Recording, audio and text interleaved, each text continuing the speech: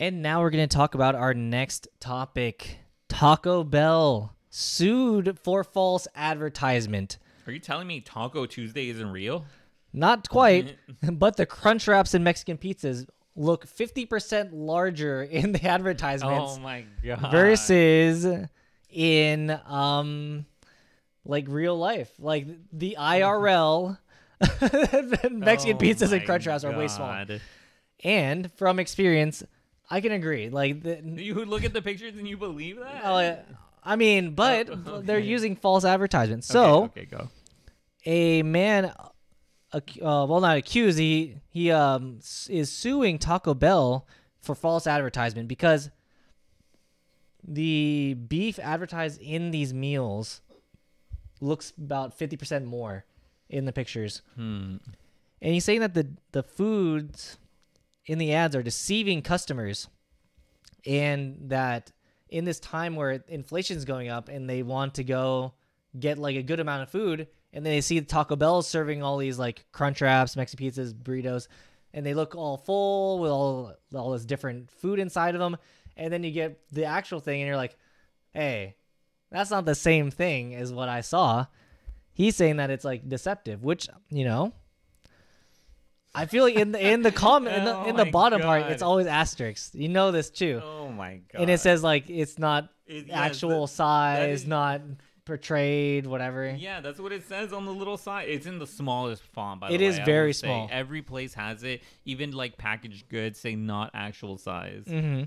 So this person seeks $5 million from Taco Bell. That's a lot. Taco Bell has not responded yet to this, but I think most people understand that advertisements of different things are not real.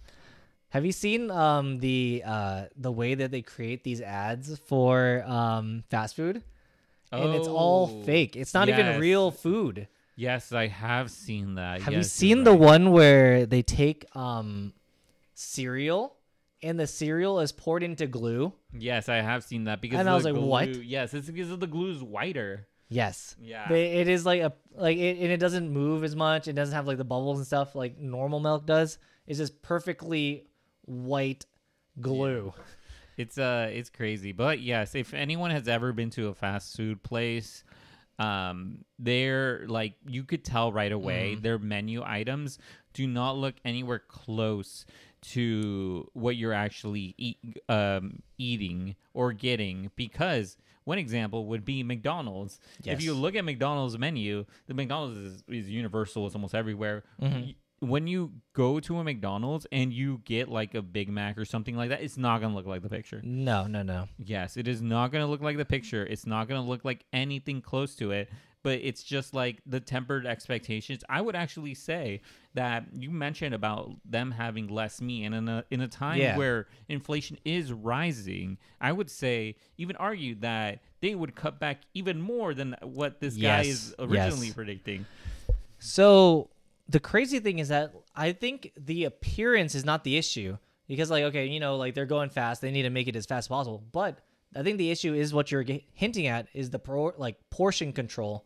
So I used to work in fast food or like, in the food industry. Yeah. And it's very regulated how much, because like each time you do put a scoop, it's like you put one scoop of this. Like you don't put any more. You like, what, like this is what you need to do. And then to make it taste like this, even though like maybe you'd want to like, you know, give them a bit more. It's like, no, you need to give them the correct amount. Otherwise, like they're not going to get as much margin because you're using more ingredients to make the food, making the food cost more and reducing the the bottom, you know, like it's all dependent, because yes, like what you mentioned, it is very calculated on how much is being served, because at the end of the day, it's a business and it has to make money. So they're making money off of the portion that they're serving you, because what they're serving you is still making them money. Even if it could be a larger amount, it's still going to make them money. If it's a smaller amount, even more money.